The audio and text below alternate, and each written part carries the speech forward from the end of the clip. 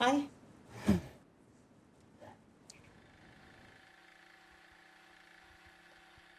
So what was it like for you coming out whilst you were working for the police?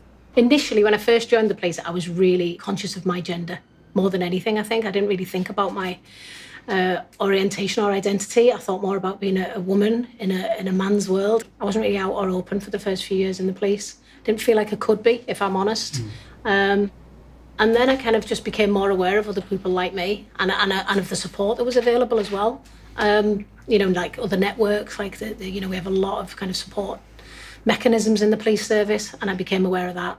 But yeah, I went into investigations and I just felt like I found my place. That kind of the little girl detective then was becoming the, you know, the big girl detective. Yeah. And I felt like, how can I expect someone to be honest with me about what's happening to them if I'm not being honest with who, you know, with who I am? Do you think there's anything that gives you an edge over your male counterparts?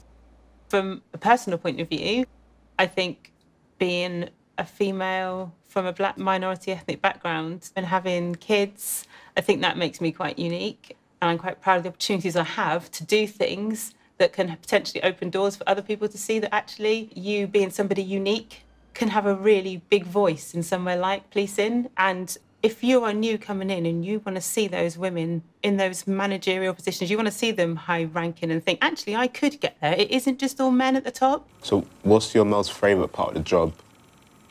Strangely enough, it's just being able to communicate with different people. Communication, you know, is what we use to solve things. Being a police officer teaches you how to accept that people are different, that they live their lives differently. You get to share moments with complete strangers that blow your mind.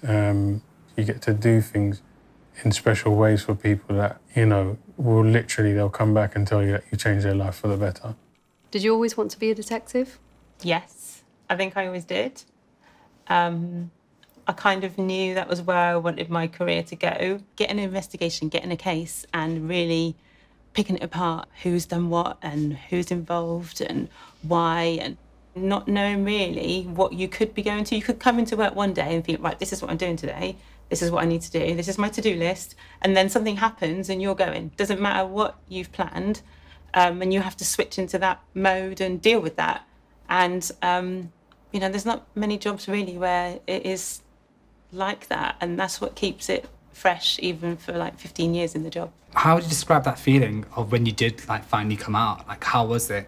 Oh, I became a better police officer. I felt like the police got more from me because I wasn't hiding anything. I was in an organisation that's about truth and honesty, and you know, I was going to gay clubs and hiding if the police came in. You know, it was just So you at led work. like a double life. Oh, it pretty was, much, yeah, absolutely, absolutely, I did. And now I can't imagine it. I can't ever imagine it.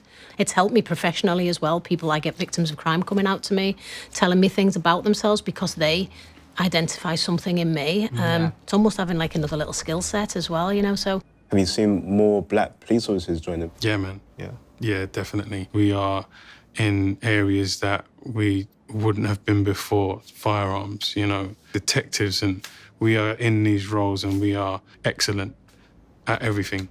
You don't really see black police officers with dreads. There's loads of black officers with dreads. Oh, really? Yeah, man. What, like Long uniformed or? down to, yeah, Really? long down to their back, dreads. They're there. Okay.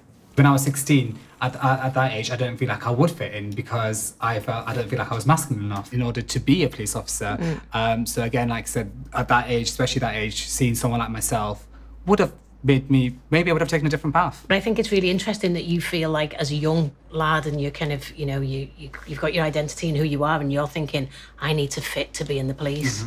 And I think that's maybe where we need to listen to that and go, why are people feeling they need to fit? This isn't about, I've been in the police 24 years. I don't feel like I fit.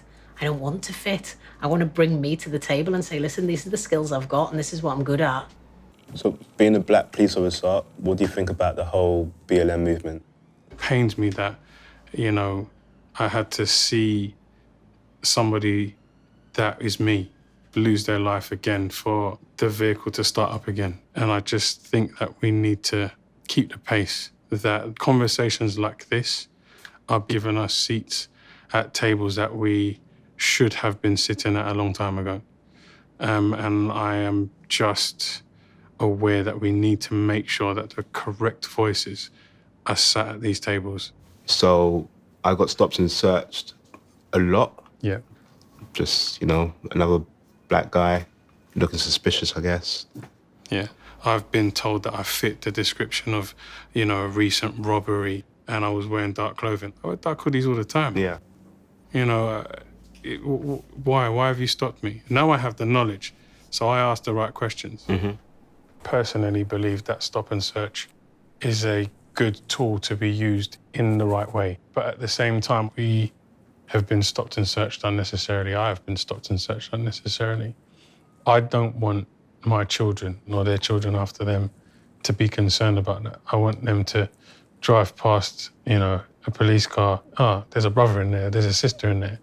It will be natural to see ourselves in these roles. It will be natural to see high-ranking police officers who can affect change, but it can't be done from outside. It has to be done from inside. We need people like you so that we don't have to feel uncomfortable. Do you find it difficult juggling being a mother and being in the police as well? Yeah.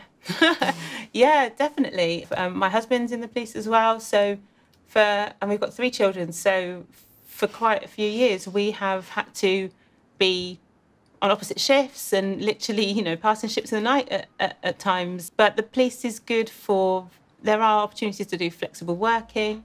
They do recognise that obviously most people are going to have children or other sort of caring responsibilities. So there are things in place to make it easier, but yeah, it is hard. Do you ever feel a little bit like you're a detective mum? So finding out, OK, who's done what? Yes, without a doubt. I do find myself questioning my children in an interview technique style at times. I can actually see like an interview process going around in my head and I'm like, these are my kids. But to be honest, it works. So I'm going to probably carry on with that. It's great training. Yeah, good training, yeah.